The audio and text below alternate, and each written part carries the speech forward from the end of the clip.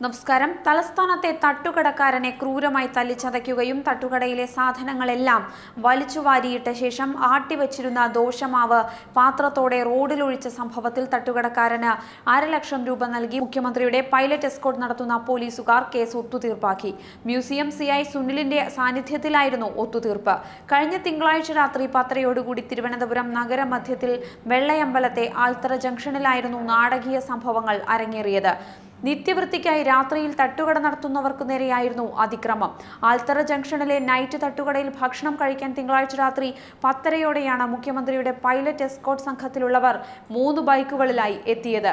ഇവർ നന്നായി മദ്യപിച്ചിരുന്നു. പോലീസുകാർ നടത്തിയ ആക്രമണം ഒത്തുതീർപ്പാക്കാൻ അന്ന് രാത്രി തന്നെ സിഐ രംഗത്തെത്തിയതോടുകൂടി കേസ് ഏതു വഴിക്ക് തിരിയുമെന്ന് ഉറപ്പായിട്ടുണ്ട്. ആൽത്തറ ജംഗ്ഷനിലെ ഫുട്പാത്തിൽ ഒരു ഡെസ്കും ഏതാനും കസേരകളും ഇട്ട് വൈകിട്ട് മുതൽ രാത്രി വരെ തട്ടുകട നടത്തുന്ന ആളെയാണ് പോലീസുകാർ ആക്രമിച്ചത്.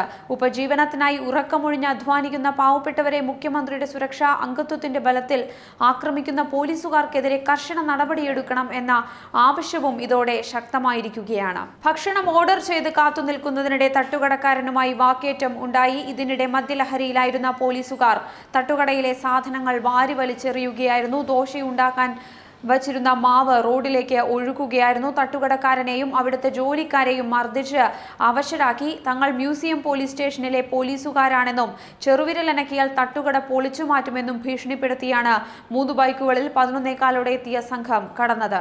ക്രൂരമായി മർദ്ദനമേറ്റ തട്ടുകടക്കാരനും ജീവനക്കാരും തിരുവനന്തപുരം ജനറൽ ആശുപത്രിയിൽ ചികിത്സ തേടിയിരിക്കുകയാണ്. അവിടെ അഡ്മിറ്റായ വിവരമറിഞ്ഞ മ്യൂസിയം സിഐ സുനിൽ ആശുപത്രിയിലേക്ക് പാഞ്ഞെത്തുകയായിരുന്നു. കേസുമായി ഒരു കാരണവശാലും മുന്നോട്ട് പോവരുതെന്നും ഇനി വെള്ളയമ്പലത്ത് തട്ടുകട നടത്തണമെങ്കിൽ കേസ് പിൻവലിക്കണമെന്നും സിഐ ആവശ്യപ്പെട്ടതായാണ് പരാതി ലഭിച്ചിരിക്കുന്നത്. പോലീസുകാർ എത്ര നഷ്ടപരിഹാരം വേണമെങ്കിൽ തരുമെന്നും വേഗം ഡിസ്ചാർജ് വാങ്ങി പോവണമെന്നുമായിരുന്നു സിഐയുടെ ആവശ്യം.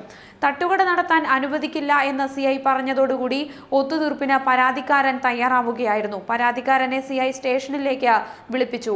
കടയുടമ പരാതിയില്ല എന്ന് എഴുതി നൽകി. തട്ടുകട പൂട്ടിക്കുമെന്ന് പേടിപ്പിച്ചാണ് പരാതി നൽകിയതെന്നാണ് കടയുടമ വ്യക്തമാക്കിയത്.